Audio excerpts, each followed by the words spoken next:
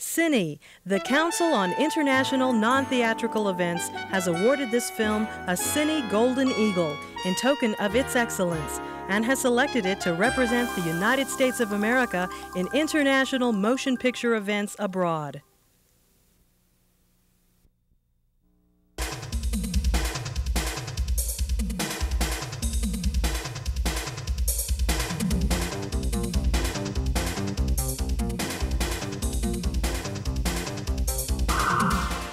Food is the fuel for human accomplishment. Ancient links between humans and plants began about 10,000 years ago and continue today. Yet they are not often obvious in a society where food and spices are born of supermarket shelves or drive-up windows. Did potatoes come from Idaho or from ancient civilizations of the South American Andes? Did corn come from the American Midwest or from ancient grass-like plants of the Mexican highlands?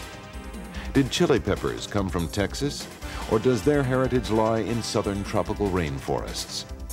And if these foods do come from such exotic places and ancient civilizations, how did they become a staple in the Irish diet, a major spice in Oriental cuisine, or a snack few American moviegoers can do without?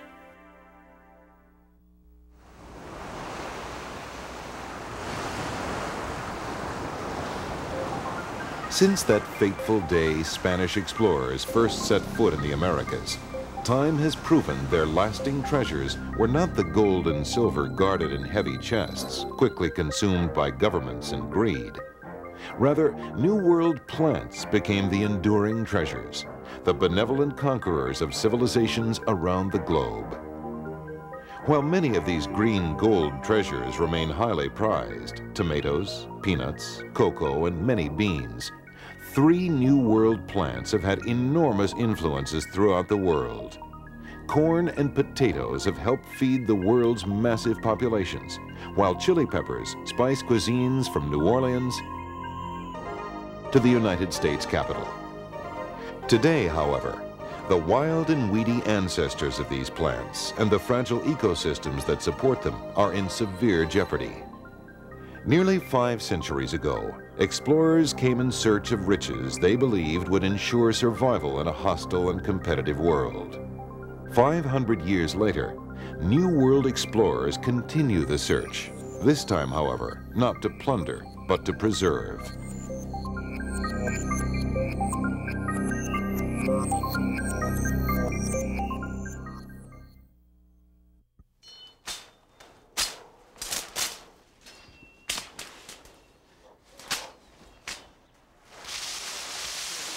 It's been a real demanding trip searching for these wild chili peppers. These plants hold genetic secrets that will impact agriculture, industry, even medicine. Many people look at these wild species as worthless weeds, but hidden within that plant are genes that are invaluable, worth more than the gold or money in the world, because you cannot replace it or duplicate them now. Paul Bosland, a plant geneticist at New Mexico State University, is following the footsteps of Paul Stanley, who in 1939 documented various wild species of chili, also called capsicum, in the Guatemalan highlands. Bosland and assistant Max Gonzalez, however, have encountered a number of disturbing changes.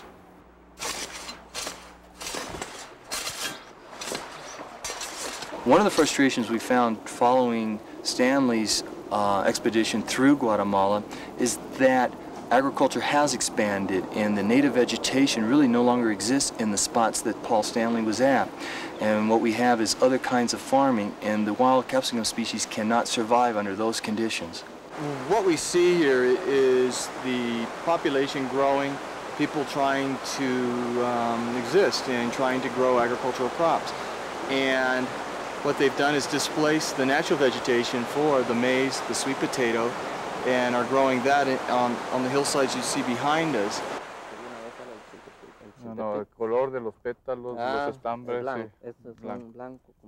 Not to be deterred, Bosland leaves Stanley's path, seeking the advice of locals who might lead him to the elusive peppers. At this agricultural plantation, Bosland hopes to find isolated pockets of wild flora in the surrounding brush. Unfortunately, the few wild areas left are under constant attack by slash and burn activities by the plantation workers. One of the unfortunate aspects of these wild species is that they are weeds. They have no economic value, commercial value for local people to use. In a sense, they try to eradicate it. We are going to go to Masatenango Retauleu.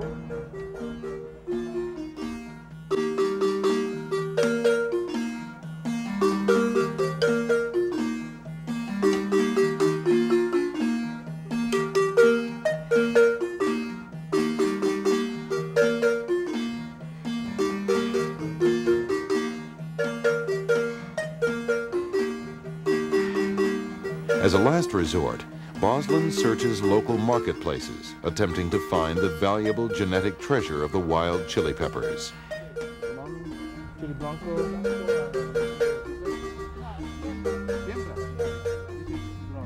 This is grown commercially. After visiting a number of areas, fear grows that the genetic treasures which existed in Guatemala only a half-century ago cannot be found. Population demands on natural areas, deforestation, and urbanization have all severely affected the environment. It's been a very disappointing trip in a sense for me, not being able to find these species. The biggest disappointment is that we've lost this species forever, that we won't be able to use it for the potential products that could come about in the future. What it means to us is that these species are extinct, their use, their valuable genetic resource is gone forever. Doesn't matter how much money you have, you can't bring the species back. And so it's a loss not only for us, but for future generations. Sally McKenzie, a molecular geneticist at Purdue University, is worried. She sees the raw material for her research disappearing at a startling rate. McKenzie relies on people like Paul Bosland to seek out these New World treasures bearing genes needed for our modern crops.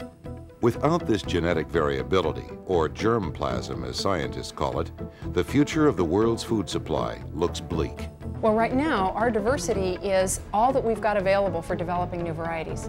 So in essence, if we lose the genetic diversity we have for any one crop, then our plant breeding efforts, in many respects, come to a halt. The concern is real when one considers that of approximately 20,000 plants with edible or usable parts available on Earth, humans have only domesticated a mere 100, and only 22 of these are major crops that feed the world. Since the dawn of agriculture, humans have manipulated plants to alter the way they look, how much they produce, and their resistance to insects or diseases. Ancient Mayan farmers saved seed from plants with desirable traits, while contemporary plant geneticists identify specific traits and transfer them from one plant to another. But when the range of traits chosen becomes increasingly narrow, when genetically diverse varieties are replaced with varieties that are extremely similar, and when the environments that support the wild relatives of our crops are destroyed, the process of putting affordable food on the table breaks down. Dr. Hugh Iltis is no stranger to this narrowing of genetic diversity in the environment. As curator of the plant herbarium at the University of Wisconsin and expert on the origins of corn, he spent much of his life searching for New World treasures in the mountains, jungles, and traditional farmers' fields of the Americas. There are many areas in the world that have enormous diversity of cultivated plant germplasm. For example, central Mexico, western Mexico, where I work in the Sierra de Manantlan, in that general area there are 35 races of corn, quite distinctive ones. They have different physical attributes. Or in Peru, in the mountains of Peru, there are as many as 60 or 70 named cultivated varieties that the people grow. And if you substitute for all this diversity, one or two cultivated strains that are very high yielding under optimum conditions, you wipe out all this genetic diversity that partly nature and partly human selection over the last 5,000–6,000 years has put there. My feeling is one of real concern about germplasm. I'm most concerned that we have lost the genetic diversity that we had available by deforestation, by destruction of many of our natural habitats, and by doing that, we have seriously cut ourselves short, and particularly our children, because essentially the problem will only worsen. When you're looking at genetic diversity, we have enough genetic diversity for the varieties that we're developing right now, but what happens in the future as our germplasm base becomes narrower and narrower? University-based scientists aren't the only ones asking this question. It also concerns researchers at many international agricultural institutes, such as the International Maize and Wheat Improvement Center, known as CIMMYT, located in Mexico. These institutes help developing countries improve agricultural productivity.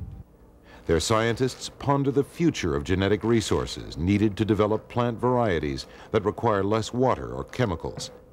That's one reason CIMMYT maintains one of the largest seed banks in the world, containing over 11,000 genetically different types of corn. The research here has helped reduce world hunger. But these scientists also realize some of the drawbacks to introducing modern, high-yielding varieties into traditional farming systems. When we introduce varieties that we think will be higher producing, what happens is, because in fact they are higher producing, every grower in a developing country wants to grow the materials we provide, and we essentially replace the genetic diversity that was originally there with what we have provided, which is a much narrower germplasm base. But why do farmers and agricultural scientists insist on breeding these genetically similar crops? The answer can be found here.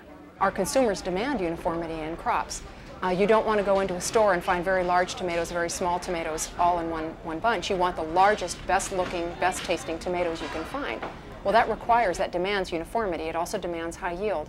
The only way you can do that really is in a monoculture situation right now. So what it means is you have one combination of genes in a whole large agricultural area. If a disease were to infect, that disease is able to infect the entire area, and every plant is uniformly, equally susceptible to that devastation.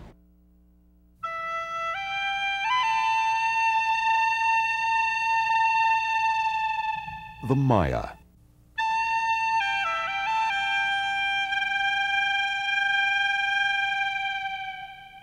This sophisticated Mesoamerican civilization flourished for centuries before the arrival of the Europeans. As with all successful cultures, the Maya established a reliable food supply. Their agricultural predecessors began experimenting with wild grasses some 8,000 years ago.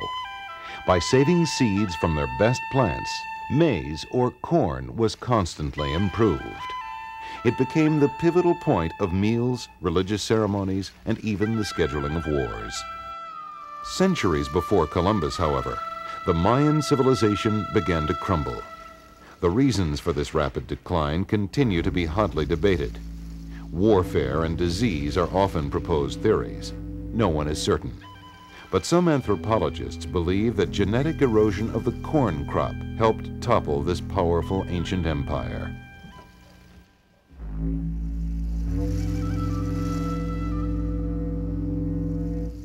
They developed a special type of terracing system and began to rely more and more on a narrow genetic base, that is, planted fewer and fewer varieties of maize on those terraces. And that, as happens today, a disease, probably some kind of maize mosaic, came along and destroyed the maize corn at that particular point in time, and that was the trigger which led to the collapse of the Maya civilization. Overdependence on New World crops has occurred repeatedly in the last 500 years, altering the course of human events. By the 1800s, the potato had migrated from the Andean highlands to the Old World, where it eventually became a staple of the Northern European diet. Because of its exceptionally high yield, this wondrous tuber fed vast populations and was in part responsible for fueling the Industrial Revolution. Then, tragedy struck. One of the great disasters of the last century was the Great Potato Famine in Ireland. And the sole cause of that was the fact that the Irish had come to depend on one variety of potato. And that variety was not tolerant to what is called late blight. And there was by accident a crate of potatoes introduced from Mexico, where this Phytophthora or late blight evolved, into Ireland, And immediately, because every spud was like every other spud, it completely wiped out all of the production in Ireland. So that suddenly people that were eating 15 pounds of potatoes a day had no potatoes to eat. And the result was 2 million, 3 million people died, not only in Ireland, but across the rest of Europe. What happens if in North America, such as in the 1970s, we have another corn blight, and it reduces only the corn production by 20%. At the same time, other events occur, disastrous events.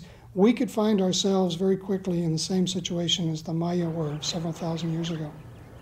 Although a narrow genetic base in corn is only one theory on the Mayan demise, there's no doubt that this and other Mesoamerican civilizations flourished largely because of these green gold treasures.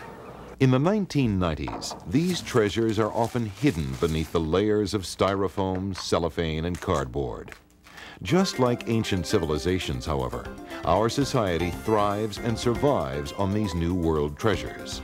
The New World foods have not only changed the course of history, they've also changed the way we look at foods, the way we feel about foods, and of course, the way we prepare foods.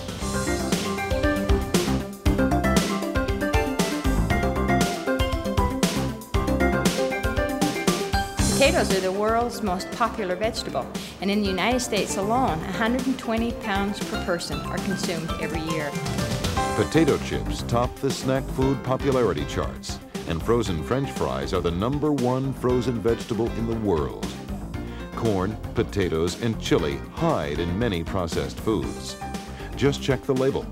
About half the nation's sweeteners come from corn, and potato-based additives make soups, sauces, and dairy products creamy. Chili is a commonly used natural red food coloring. Salsa has dethroned ketchup as the #1 condiment. Chili is going to become a very important part of the American diet, not only in the Southwest, but here also on the East Coast. New York is a very sophisticated, they're very adventurous, and when you give them something good and you give them all these chilies to try, they have a great variety of flavors and they love it. These New World treasures feed our sweet tooth. Y'all like to try some? It's really good. Help us unwind. Whoa, hello, baby. And even make us laugh. Products containing corn, potatoes, and chili make us look better, soothe tired feet, and warm sore muscles, and help protect us. Over 1,000 police departments all over the country have switched to capsaicin-based sprays rather than the old chemical sprays like mace. Throughout history, these treasures have been worshipped. They have been celebrated by individuals and the general public across the country, from the whole enchilada fiesta in New Mexico to the World Potato Exposition in Idaho to the Mitchell Corn Palace in South Dakota. All this adds up to economic growth. Today's yearly world potato crop is worth more than all the gold and silver the Spanish took from the Americas. And chili fever is fueling new economic opportunities for the agricultural and food industries. Corn is a major U.S. export crop and has a big impact on our nation's balance of payments. In addition to feeding livestock for meat production, refining and processing a $3 bushel of corn can generate over $12 in jobs, taxes, supplies, and transportation.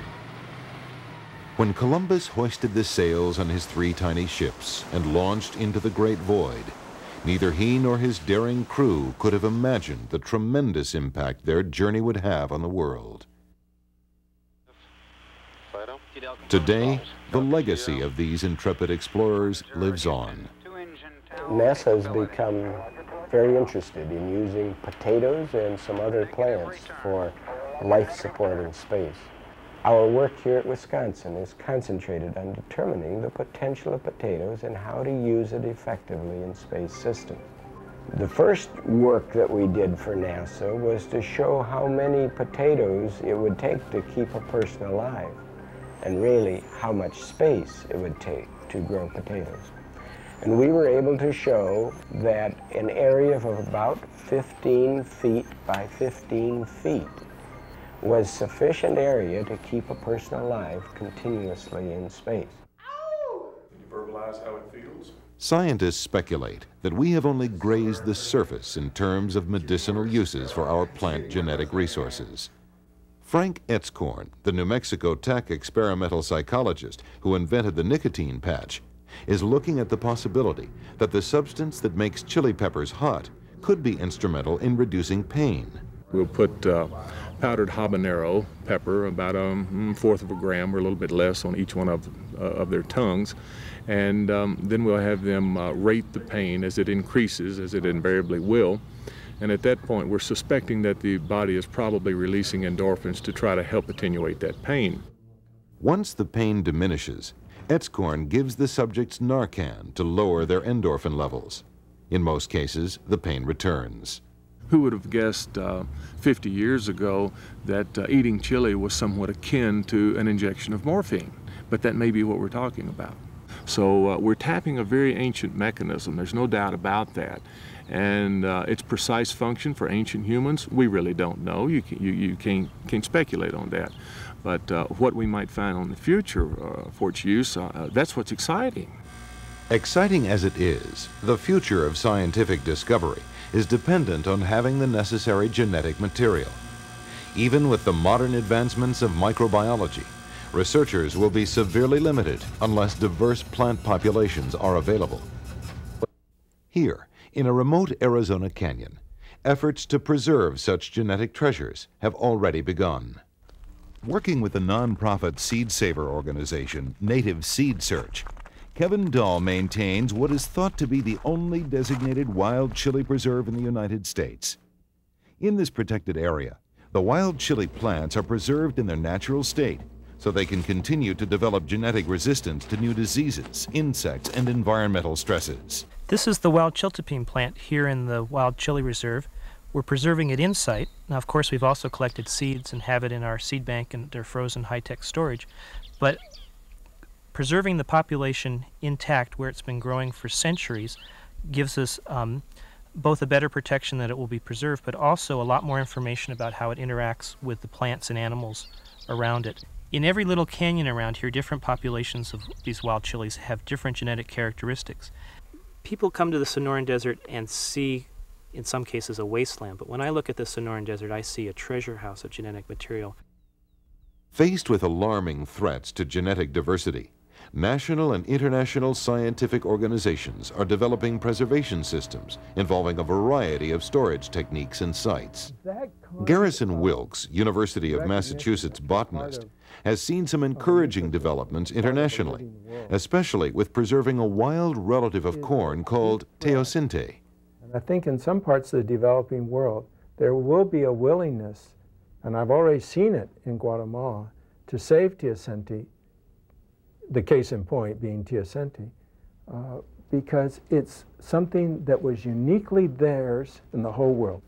Francisco Vasquez, an agricultural specialist in Guatemala, makes special note of the wild relatives of New World treasures, especially teosinte, which he finds in his country. This is an endangered species, so we should rescue this species, keeping some seeds in some gene banks. Secondly, we should try to conserve this species in its natural conditions. In the United States, genetic resources are gathered, cataloged, and preserved at many different levels. At the most basic level, private seed-saving organizations are preserving heirloom and traditional seeds shared within families or Native American tribes. We started trying to find other people who were also maintaining heirloom varieties and have gradually linked them together into a network. Various state and regional storage facilities maintain working collections and short-term storage for specific crops. Multiple locations minimize losses if one facility is destroyed. Genetic resources are also maintained at the National Seed Storage Laboratory in Fort Collins, Colorado. Plant collectors will go out and they'll collect this material. They always share it with the country that they are bringing it from. They'll bring it back to this country, put it in storage, and it is our responsibility then to maintain that in storage for eternity. Seeds are living organisms and require special care to preserve their genetic treasures. Our biggest problem is we're long-term storage. And if we could store a seed for eternity without it dying, that would be our goal. And so seed deterioration is the big problem. Once the seed is produced in the field, it starts to deteriorate immediately. Our goal in preserving seed is to decrease the deterioration to a level which will allow it to live for many, many years. We're hoping with liquid nitrogen storage that we can have seeds living for 100 or maybe even 200 years.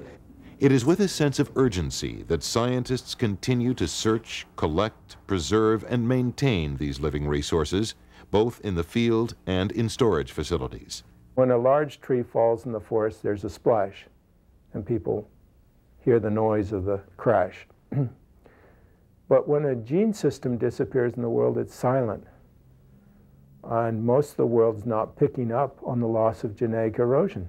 The degree of genetic erosion, the loss of this variation, we don't really know.